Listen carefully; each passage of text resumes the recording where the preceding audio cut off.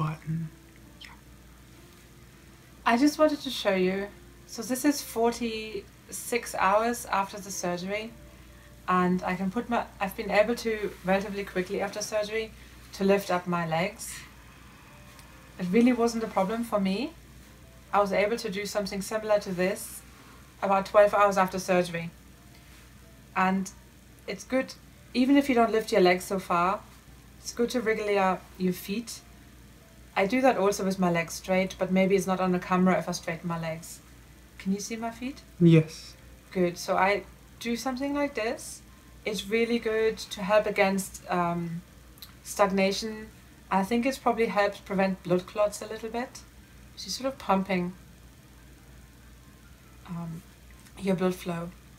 So this is really good. I'm just going to put this down there. Be really careful and slow like a snail. So you can do it with both feet. And can you see the bolster? Yep. So I bought this bolster before from a yoga center because it's helpful to rest my legs on it. I know you probably can't see the feet, it's not so important. Okay, so you can lie like this even if you don't have a bolster. You just put a firm pillow or 2 pillows there, or normal sofa cushions will work. And you can just wriggle your feet. And if you do that often, even if maybe generally you're not feeling so fit yet,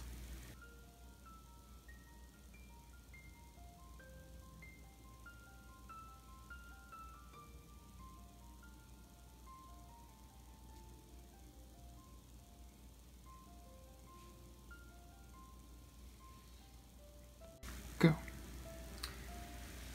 so you can lift just one leg up at a time.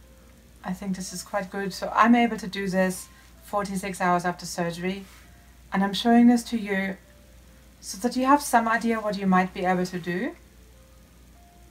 So when I want to get out of bed, I put both feet on the bed like this.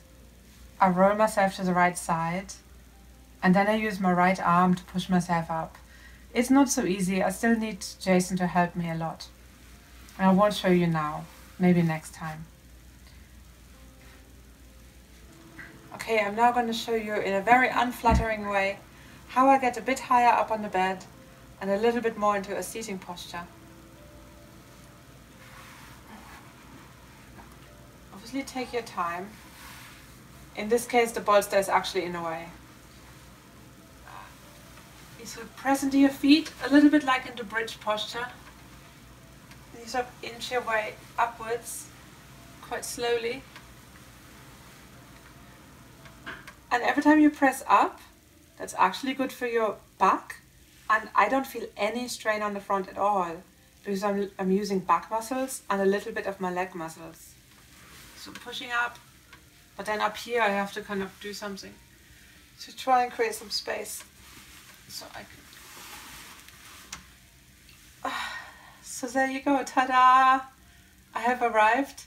Now I have some discomfort here and here. It's just from a new position, from being in a different posture. And here it's like from the gas from the surgery.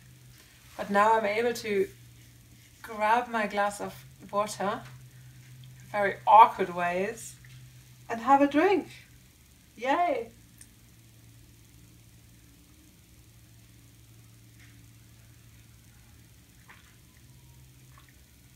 When you drink, be really careful that the water doesn't go down. Like after surgery, you're going to need to be careful that the water doesn't go in the wrong pipe because you can't cough. It's really difficult to cough. I do these little kind of coughs, but it would be hard to get water out. So I hope that was informative.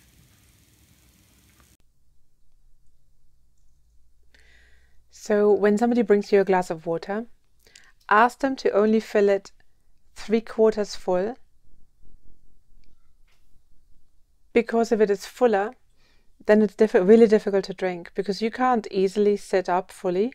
So if your glass is too full, you're either more likely to spill it or it is more likely to go down the wrong tube, and you can easily accidentally swallow a bit of water in your breathing tube, which is really uncomfortable because you can't cough. instead of coughing, all I can do is to go and that's about it, because my muscles down there are all stressed out still from the surgery. So 3/4 is ideal, and the last quarter is actually also really difficult to drink. So yeah, that's it. Just my 2 cents on drinking.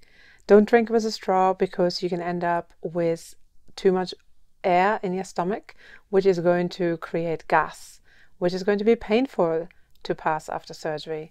So don't use a straw. The nurse at the hospital strongly recommended that I don't. So get a beaker, a mug, a drinking glass, and find someone to fill it, only 3/4.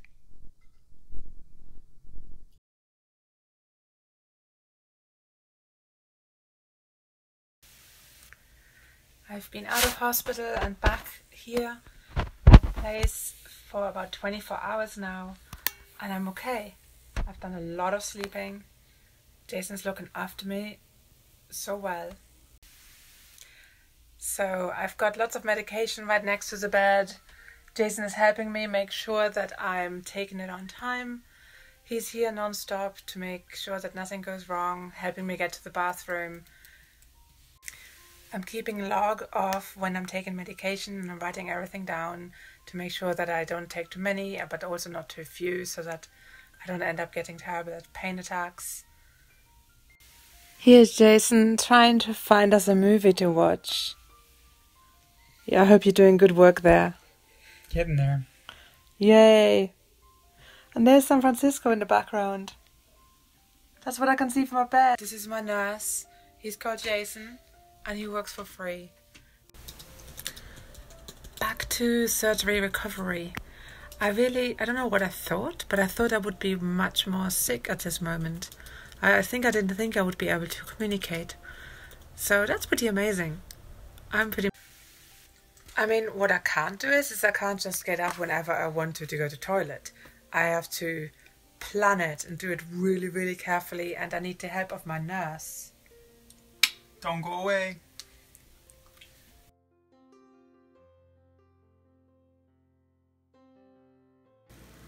Okay, so Jason just said to me that I should probably make another video, because before I was showing you how I'm moving up in the bed by pushing my legs into a bridge pose, so feet are parallel, push the feet down and lift the bottom off a little bit.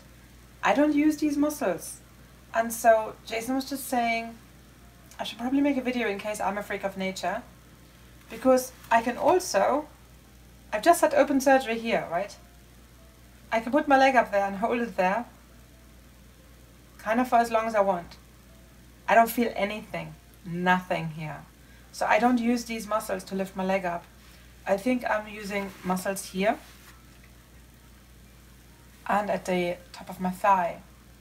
Maybe I'm also using some back muscles, but I'm completely fine. So when I'm showing you how I'm moving up in the bed, which I'll show you again now, because I can't just lift up because I just had open surgery, I lift my bottom, wriggle myself up a little bit. You get the idea, I hope. Press into my feet, knees pull away a little, but not much. Mostly it's just everything, pressure goes down. And I move up a little bit, like that. So I use the muscles here very, very little for that. Just minor. I feel a little bit in the side muscles. And that's it. But maybe for you that isn't safe.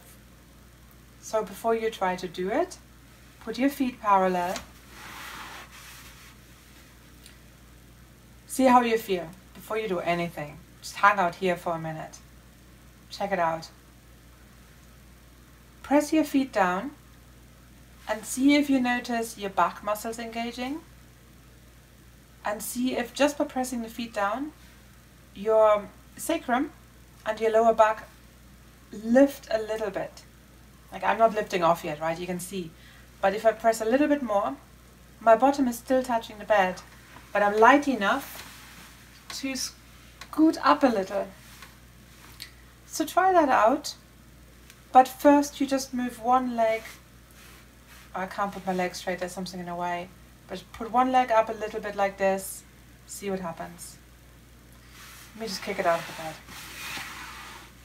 So it's best for me if I have a bolster underneath my legs there, and that's also how I woke up in hospital.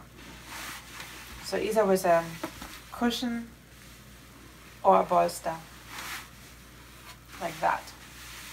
That's pretty helpful. You might not want to move as much as me. So this is how I woke up, with a cushion underneath my knees. And then just see, lift like one knee up a little bit.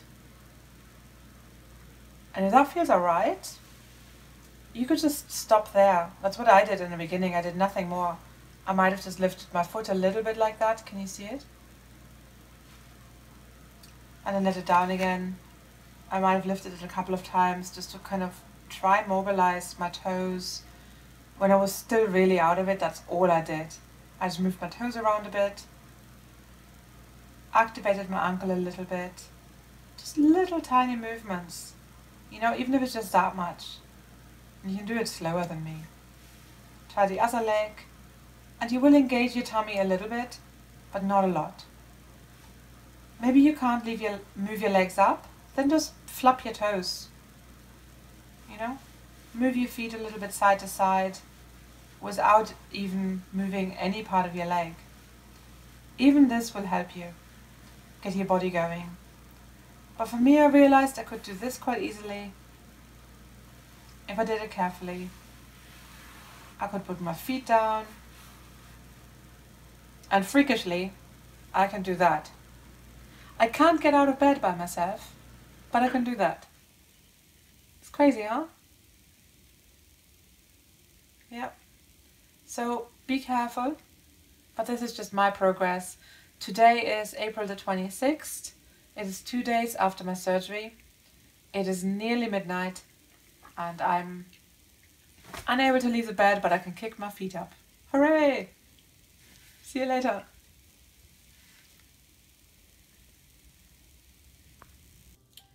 I just wanted to mention, in case you're wondering what this weird thing is. I think it's a kind of a pee pad for adults to protect the bed, but they had these in hospital, and what this does is it protects the bed. Let's say, it's not very glamorous, is it? But in case I had a dribble because I can't get out of bed in time, this would protect the bed. But the other reason is I just had surgery, and there is a chance that I might be bleeding, right, from somewhere, and then the blood would go on this and not on the bedding. So that's what this is here for. I'm not sure, I think you can get them from normal medical supply shops. You might be able to get them in big pharmacies, or they might be able to get them in for you. We might have been given one secretly from the nurse at the hospital, but I'm not telling.